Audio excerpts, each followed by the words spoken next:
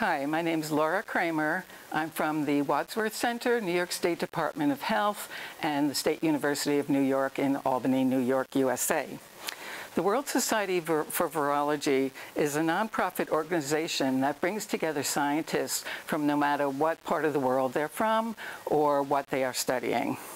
It breaks down barriers among these scientists by fostering international collaboration and communication via social media and other aspects such as meetings and written communication.